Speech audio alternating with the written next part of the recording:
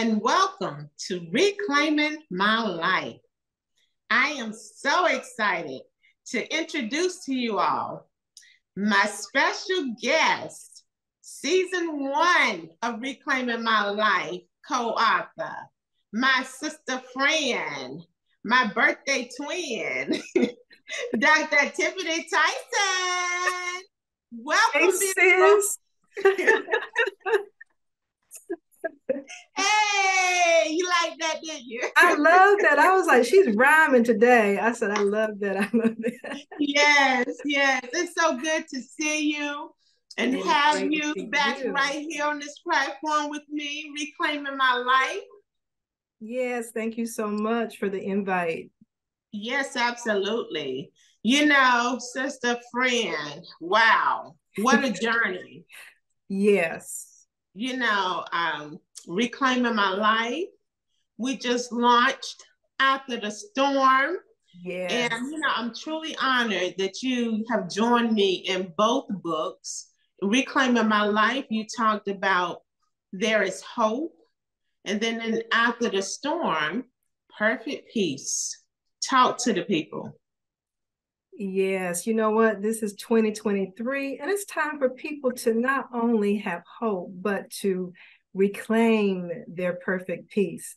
Yeah. Because when your peace gets interrupted, you can't sleep at night, you're feeling anxious, you're discontent, you even might have migraines. And so sometimes you got to let some things go, you got to forgive, you got to forget, and you got to pray.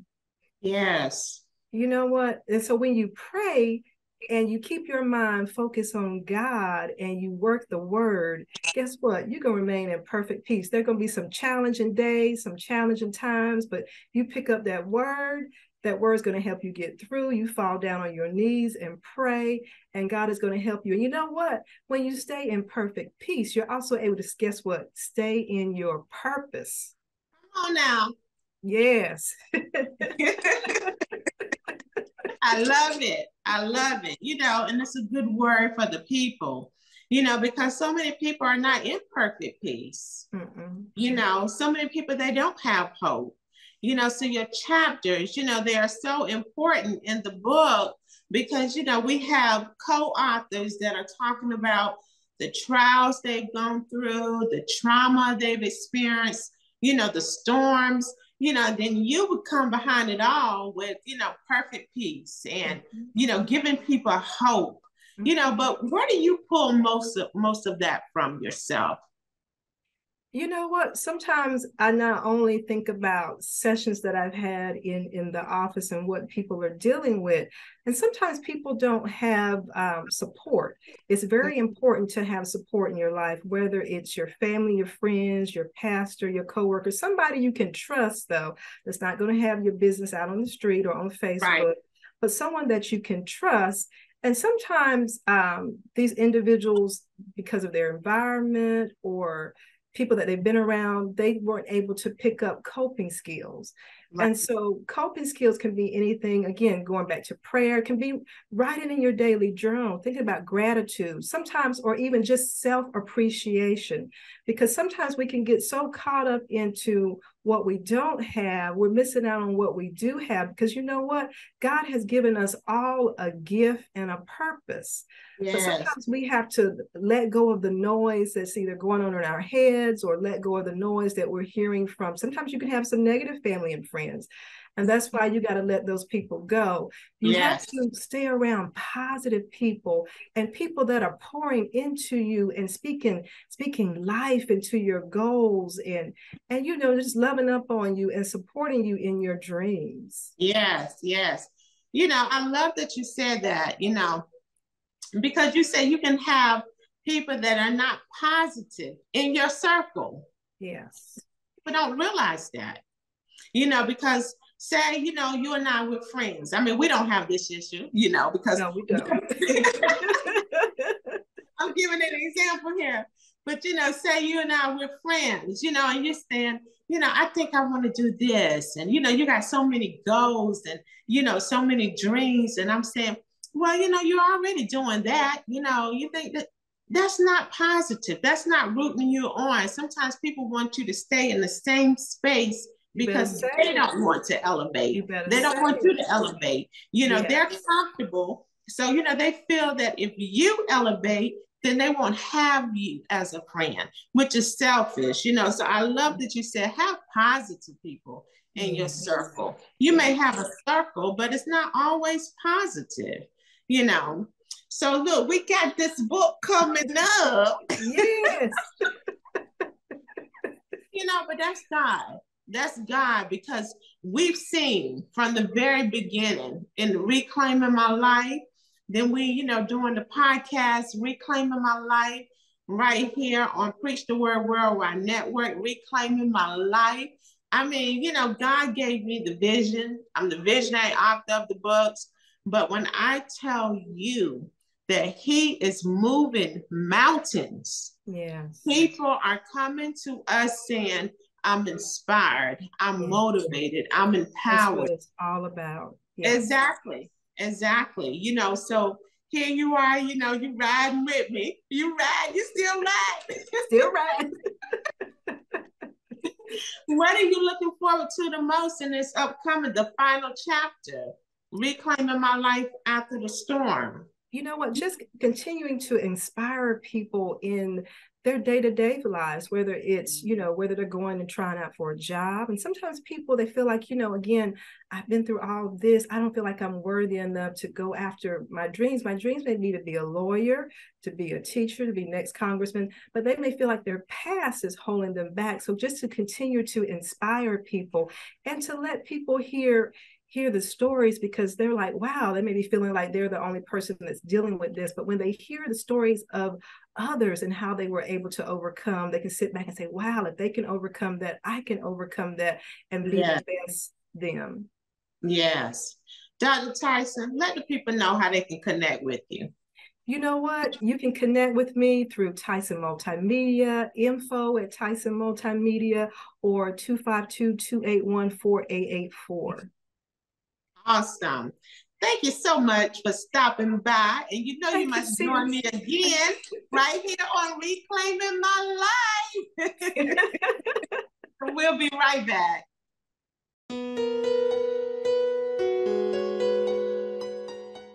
And we're back. And now I have another beautiful, beautiful special guest, co-author of After the Storm, Miss Patrice Baxter. Hello, everyone. Hello, beautiful. How are you? I'm doing well. Awesome. I'm so excited and still on a high from our book launch, After the Storm. Now, you talked about addictions or addicted, but not the addict. Right. Talk to us. Well, I wanted to bring to light that when a person is addicted to drugs or alcohol, it doesn't just affect them, it affects their family members as well, or their loved ones. And it's, most people just concentrate on the addict and getting them back together and getting them back on the right track. But the family members are affected as well, and loved ones are affected as well, because they have been through, from the beginning of the addiction all the way through them getting better. They went through that part, and they have feelings and things that have happened to them that they're trying to deal with too. And, and sometimes it's not always the greatest situation when somebody is going through their addiction, and they break a lot of people, like burn bridges with those people, or those people don't trust them anymore. And it's really hard for you to gain your trust back with that person that was addicted if you've been hurt, or like some people actually go to the point where they steal from them, and it's a lot to deal with. And that's why I wanted to talk about being the addict, but you're addicted but you're not the addict, because sometimes people just absolutely forget about the other people that are affected by the addiction. Right, absolutely. Let me ask you, with you being in relationships with people, whether it's friends or family members, how did it affect you personally watching a loved one be addicted and how did you feel? Did you feel helpless? I mean, can you go into that a little bit? Well, a lot of the times I felt you go through different phases. The first phase is angry, and you try to you think talking to them that they're going to change, but once you get into like the different levels of it, I actually went to a therapy session with my ex-husband, and he really broke it down to me so that I could understand going forward that when you're dealing with a person that is an addict, it's not them. It's like something is controlling their mind. It's not the person that you love and care about. So when you start to see it from that perspective, it puts a twist on everything, because you have to keep telling yourself that's not my loved one. They're acting out like this because of the drugs or the alcohol. So Right. as me, how it affected me is at the beginning, you be angry, then you are hurt, and then you're like, God, why is this happening to me? It makes you feel like, why am I with this person and I'm going through all of this? Why do I have to be the person that go through this as well? So it's a lot of different stages that you go through when you're going through with an addict. But if you hang in there and try to see it from that point of view, that this is not my loved one, it's somebody else, you can get through it. I'm not saying it's easy. I'm not saying that you won't get mad, you won't be angry, you won't be disappointed, Right. but you can get through it. You just have to be willing to get through it. Right. One thing that I loved about your story, Patrice, you had a happy ending, and it reminded me of a marriage. And although, we're talking about a marriage, but, a lot of times when we're going through different trials in our marriages, we, too quickly give up, right? I don't want to do this anymore. I'm gone. We forget about the vows for better or for worse. If one is sick, oh, I'm tired of taking care of you and I'm gone. Or, if one lost a job and now you're financially struggling, oh, I don't want to be with you anymore. I'm gone. So many different reasons why marriages fail, but what I love most about your story, you stuck it out. You went through so many different phases, of hurt, being angry, probably feeling alone a lot of the time, but you stuck it out and you have a happy ending. Yes. What if you had given up? And this is what I love to say to married couples so often, like, you really left because y'all hit a rough patch, with your finances, or because, your spouse got sick. We don't stick it out. What happened for the worst part?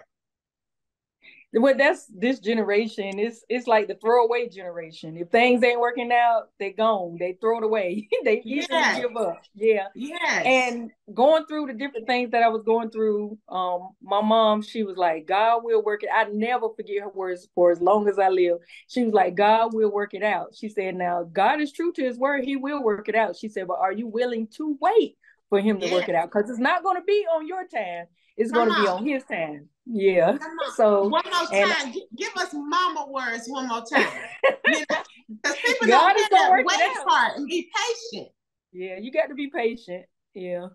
And I was patient, and it worked out because like I said, if I hadn't waited, I wouldn't get to see my husband like he is now. Yes. And it just made me feel glad that I waited, because now we're in a whole different, setting. It's like we did make it through the hurricane, the storm, all of that put into one. Yeah. We made it through there, and now things are way better than they were ever before. Come on with your testimony, girl. And I'm so happy for you.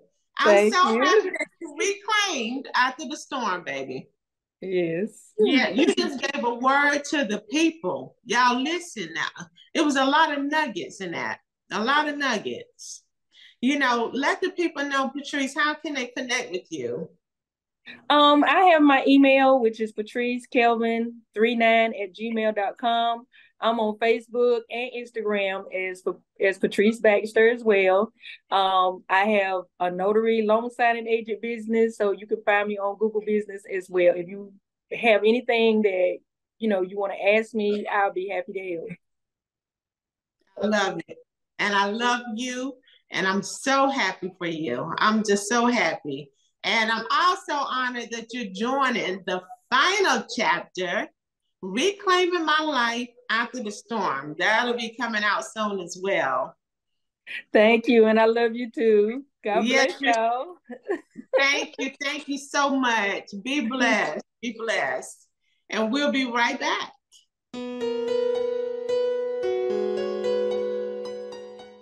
And we're back. Today, I am truly, truly honored to have had my co-authors on here of After the Storm joining me, sharing their testimonies. And to end this segment, I have another co-author, Mr. Nasir White. Welcome. Hello. Thank you, Miss Cody Massey. How are we doing today on this lovely rainy day? Wonderful, wonderful, my friend. How are you? I'm truly blessed. I hear Yes, just networking. I'm sorry. I'm out here networking. I went to the library and I found a way I could talk about the book in the library too also and donate the book to the library. Awesome. That's awesome. You know, it was truly an honor to have you in After the Storm. And today I just wanted you to stop by and just talk to the people, give them a snippet of your story. So, they would be so intrigued to purchase your book, and I know I'm gonna say it for you. This story is dedicated to our military family. Yes. Thank you for your service, Nasir. Thank you very much. Yes. Appreciate that very much. It's very honorable for 22 years. Yes. Give the people a little snippet of your story. Well, a little snippet of my story in the After the Storm book right here. I talk about my military life in the war zone. I spent 22 years in the military. You always get ready, prepped up, you always train for war. But until you go to the war, it's a whole different thing. Training and being in the war is a whole different thing. So my section, the last book of section, page 83 in the book, right? I talk about my life before I went to the military. I talk about my father who was in the military too also. He served in the Korean War and all that too also. He died when I was 15. I talk about my upbringing in New York City, man. I'm originally from Brooklyn and Queens, New York, and joined the military back in August 10th, 1984.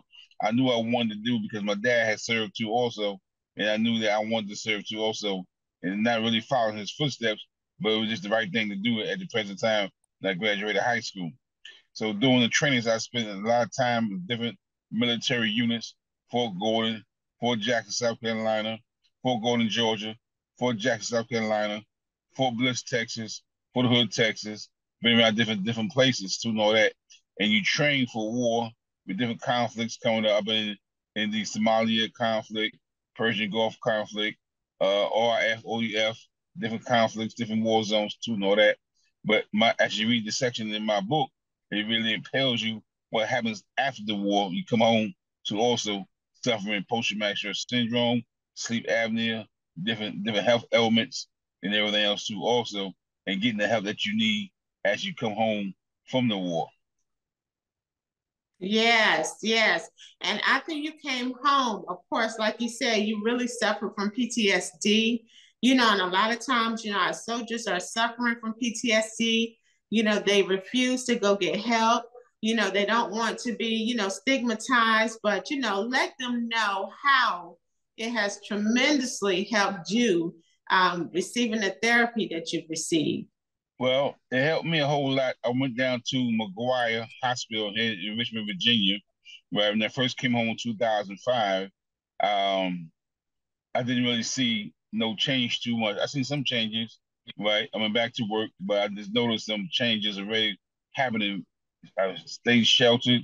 I got depressed and all that. And I didn't think I had a problem because I didn't want to be stigmatized about it too also. But during the course of action, I finally went to the VA, going to the different group programs they have down there. I was diagnosed with post-traumatic stress syndrome. I was in denial for a while, but then again, with the help of therapy, the medication, and this has been some years, since 2005, Here is now 2023. So just finally reclaiming my life and bringing things back into order. You know, it wasn't an overnight fix. Depression, suicidal setting in, and everything else, and then all that stuff was real. I went away to the hospital for 9 months in Hampton, at the Hampton VA in Hampton, Virginia. Went down there for a little while, and the section of my book just talks about how I overcame the good Lord's blessing and therapy and everything else, also to be a manageable person in society. You know what I'm saying? A lot of soldiers come out, they commit suicide because they can't take it, or they want to go back in. A lot of divorces hit families because they can't take it because they don't know how to respond to be in the civilian world. You be in the military life so long, you be in the war zone so long, it changes you all the time too also. Yes. And I thank God that I reclaim my life to be a better person and to see more things more clearly now. You know, and still going through some stuff, but also too, I'm nowhere I used to be at. That's right. That's right. Glory to God. You know, and I just want to say, you know, that although we're strong, you know, and we want people to see us as strong people, it's okay to not be okay. You know, it's okay to get some help. And to Nasir, I just want to say that, glory to God, I'm just so glad that you have reclaimed your life. Yes, I have. Yes, let the people know how they can connect with you so they can purchase that book and you get can connect with full me. Story. You can connect with me, purchasing the book through my email at NasirYjid@gmail. I'm also on Facebook as Nasir YJ at Facebook too also. And also too, if you want to call me directly, you can call me and just want to talk. If you're a military soldier or your military spouse, you're going through some stuff like that, you know what to do. You can also call me too also, because I talk to a lot of military friends that has been going through this also, and they're still going through it. And we all stay connected because we all have a background in military stuff, and sometimes we need some other folks to lean on. And sometimes your civilian friends may not understand what you're going through. So you may want to call me at 804-627-1375. The book is an outstanding book, and my section of the book is about military life in a war zone, because it really changed you in the war zone. You train up for this event to happen, but once you actually go and happen, it's a totally different thing, and everything's not in the book and in the war zone. You know, so hear more of my story. Please connect with me, and I'll be glad to share it with you. Awesome, awesome. Thank you so much for stopping by Reclaiming My Life, Mr. Nasir. Well, thank you very much too, Ms. Cody Massey. You're so welcome. You are very welcome. And to our listeners and viewers, we thank you so much also for stopping by Reclaiming My Life. And we will see you all next week. Be blessed.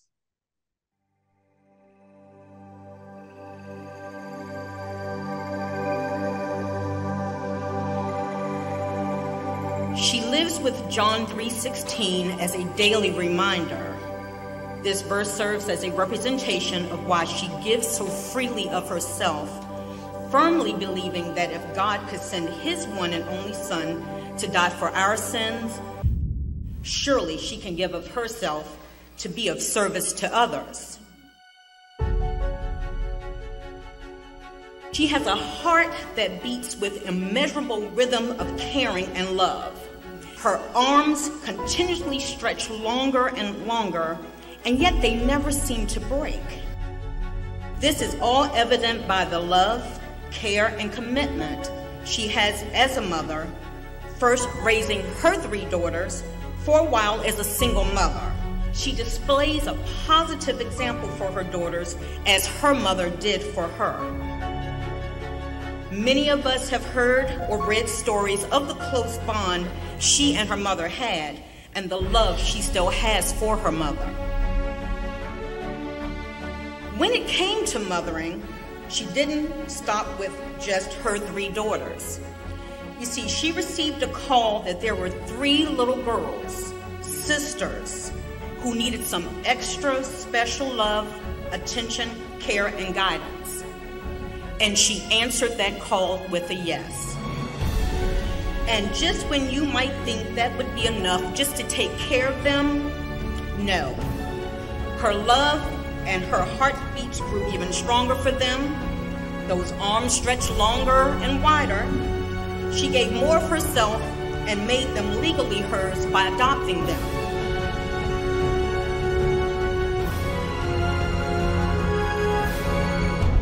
We have a message from her daughters. How tremendously blessed we are to have come from such a woman as our mother. When we think of all she represents, we are amazed at her daily grace, her strength, resiliency, persistence, love, passion, and her unwavering commitment to her faith, her family, and to her community. A message from her husband. She is my everything. Selfless, supportive, nurturing, and patient. She has a heart for God's people and consistently demonstrates this through community service and feeding the homeless. She possesses a love like no other for our entire family, especially our children. She can cook, and she does give the best hugs. My mission is to encourage and equip others to believe in the possibilities of a happier, healthier, and fulfilled life by inspiring positive change through talk therapy sessions.